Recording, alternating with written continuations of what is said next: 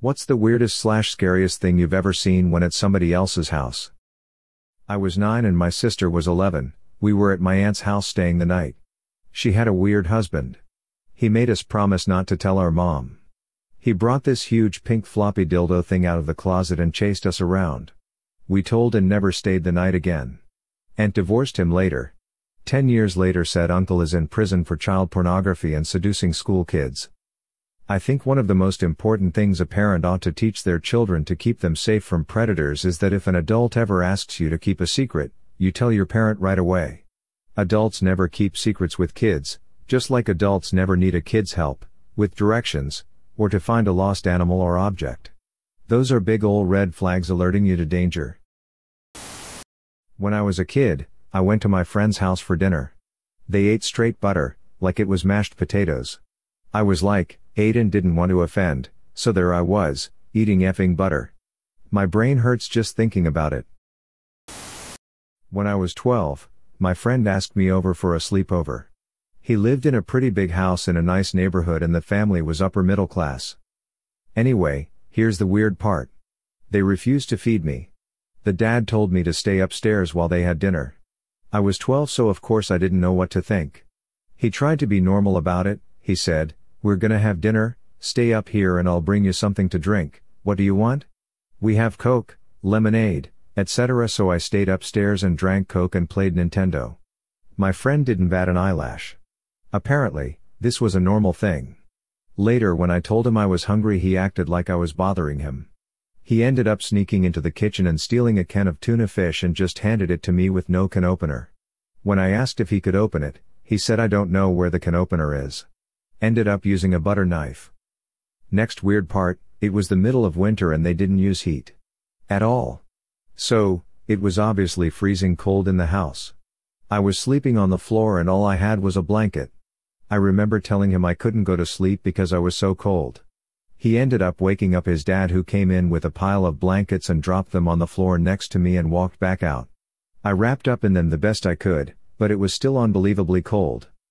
The next morning, they had breakfast and I was downstairs with them, but there was nowhere for a guest to sit at the table. There were 4 of them and they were having a sit-down family breakfast while I just awkwardly paced around the living room. I would occasionally make eye contact with my friend and motion for him to bring me some food, but he ignored me. I didn't want to say anything out loud because I thought it was against their rules or whatever. The next weird thing, they wouldn't let me use their phone.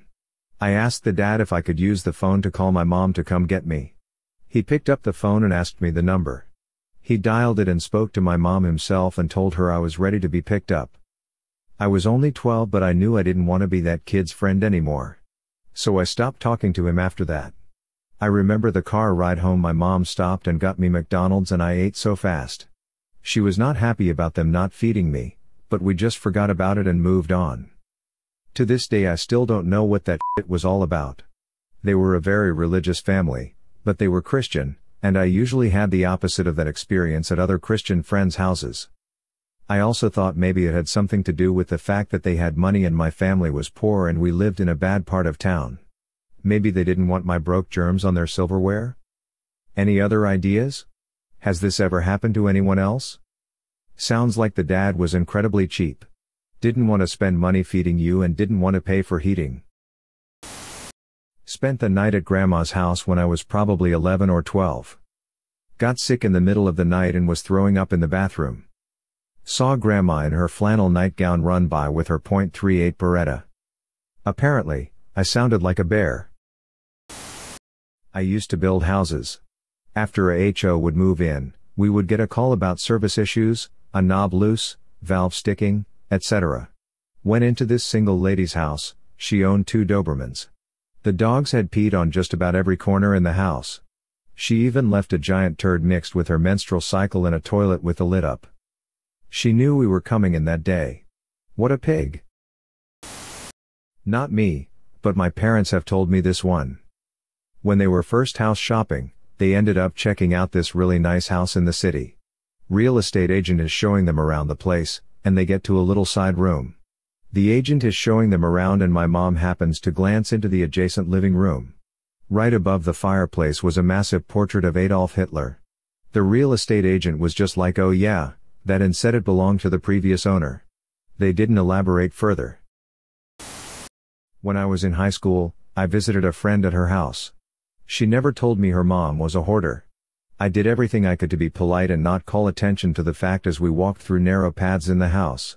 There were some rooms that were inaccessible because there was so much stuff. The weirdest part might have been that 6 people were living in this house like it was no big deal, or maybe it was when the mom got back from running errands with a bag full of junk from a Halloween store and just added it to the piles. A neighbor of mine growing up had a house just like this. I was friends with their son, but he never invited me over. One day I went and knocked on their door to see if he could come out and play, and the mother said he was on an errand with his dad but would be right back and told me I could come in and wait. There was hoarded junk everywhere. It blew my little mind.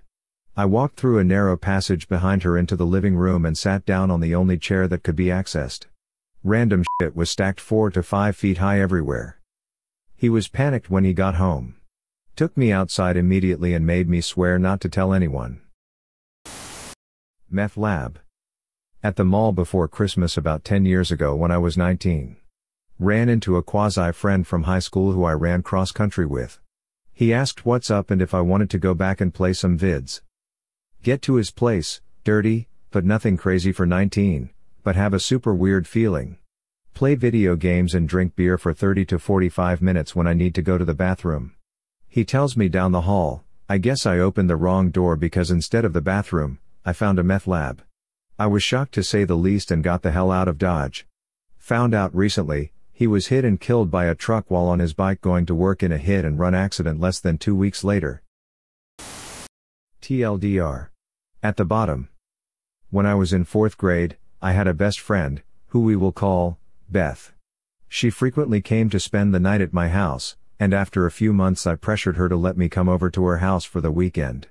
I'd met her mom before, and from what I assessed with my 8-year-old brain, her family seemed normal. I didn't really understand why she avoided me coming over.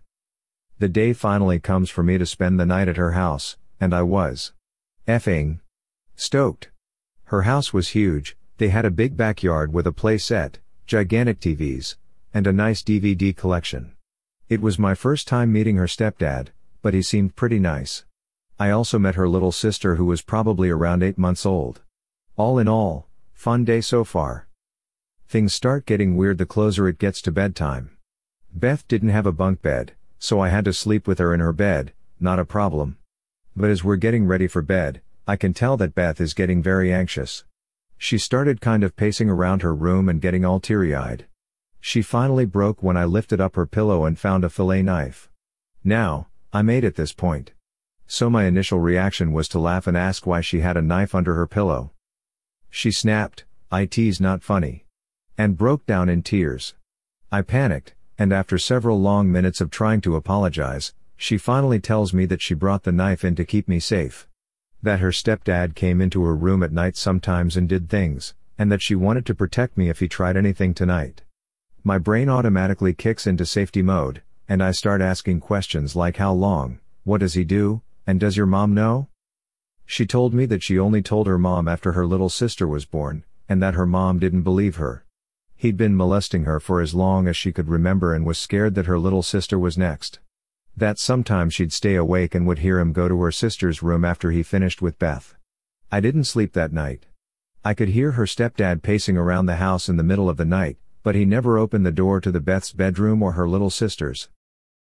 The next morning when I woke up, he was watching porn in the living room on his computer. The girls looked young.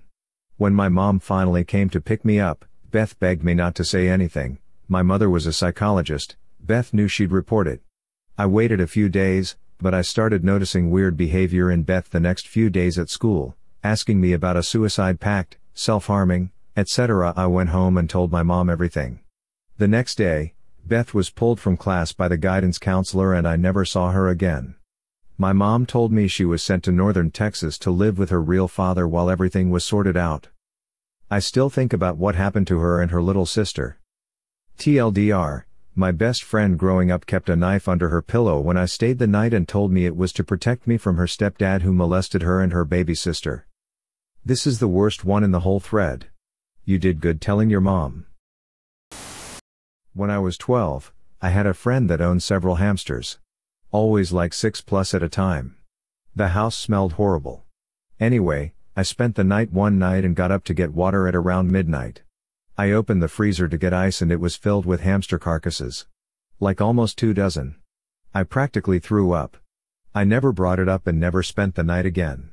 She moved away a couple months later. Where to begin? I used to clean crime scenes / hoarder's house. Bag of teeth. Arm wrapped up and hidden in ceiling. Many things. Hey, everyone needs an extra hand now and then.